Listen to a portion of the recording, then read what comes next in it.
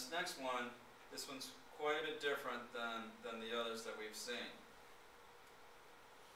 So let's take a look at that. Here we have, and this one's quite involved here. We've got 1 plus sine x over 1 minus sine x minus 1 minus sine x over 1 plus sine x, and all of that, give myself some room here, all of that equals to 4 tangent x secant x.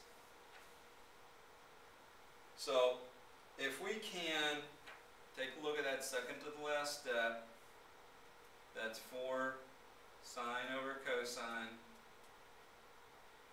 x times 1 over cosine. So that's our second to the last step. And what we want to do here is, you see how we have 1 minus sine x? And we've got 1 plus sine x. Well, we don't have any plus or minuses in the denominator. So one thing we can do is we can multiply the conjugate of the denominator. So the denominator here is 1 minus sine x, so the conjugate of that would be 1 plus sine x. So we're going to multiply 1 plus sine x over 1 plus sine x. And on this denominator, we have 1 plus sine x, so that's going to be 1 minus sine x over 1 minus sine x.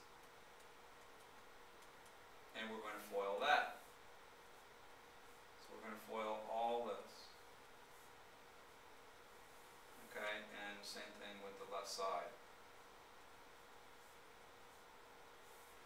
Okay, well, let's start with the numerator. Okay, here we have 1 times 1, right, is 1. 1 times sine x, that's plus sine x, right? And then sine x times 1, that's also plus sine x. Well, I'm just going to make that 2 sine x. And then sine x times sine x, that'll be plus sine squared x over, and now let's look at the denominator. 1 times 1 is 1. 1 times a negative sine x is a minus sine x. And then sine x times 1, that's plus sine x. So they're going to cancel. And then sine x times a negative sine x, that's a minus sine squared x. Okay, so these two, we're just going to go ahead and cancel them out. Alright, now let's take a look at this right side. We got 1 times 1 is 1. 1 times sine x, negative sine x is a minus sine x. And then negative sine x times 1, that's minus sine x. So that's a minus 2 sine x. So we're just going to put a minus 2 sine x there. And then negative times negative is a positive. Sine times sine, that's sine squared x. And then we're going to get the same thing in the denominator. 1 minus sine x plus sine x minus sine squared x. Okay.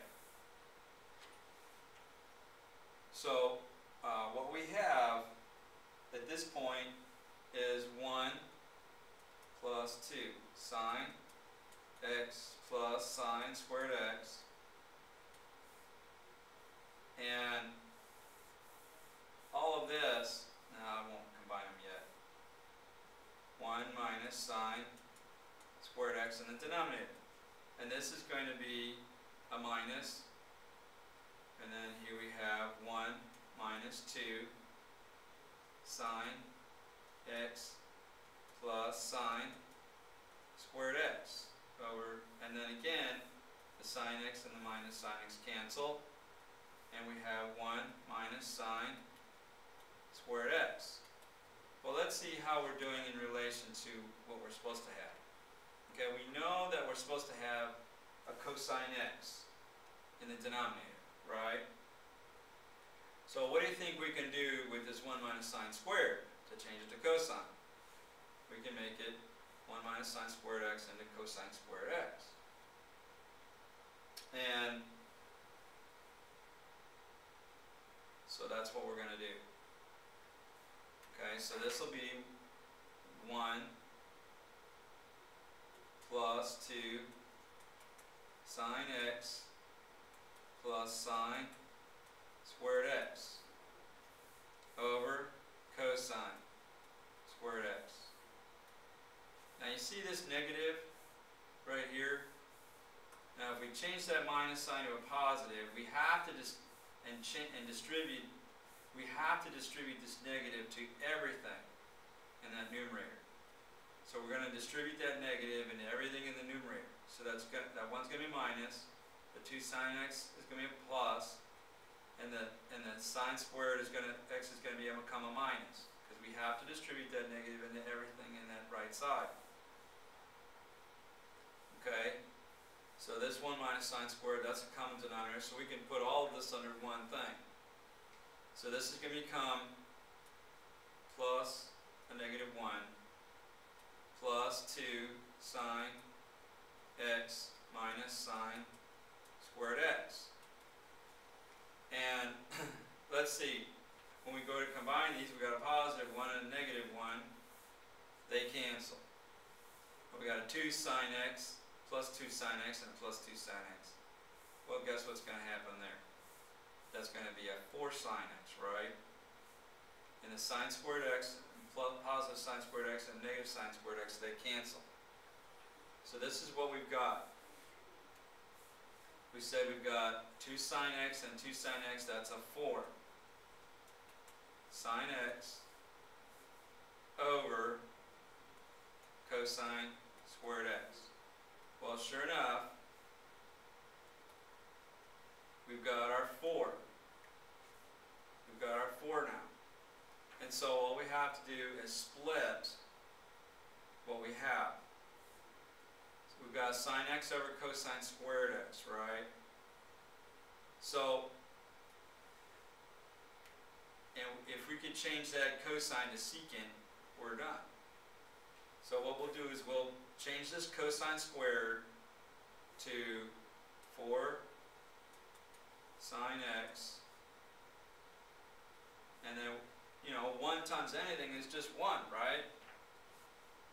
And so we're going to change this cosine squared. We're going to put a cosine x times cosine x. Cosine times cosine is cosine squared. So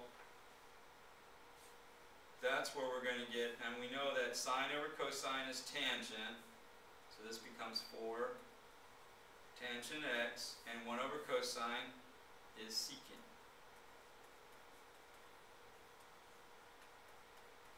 And sure enough, that's what we wanted. 4 tangent x secant x.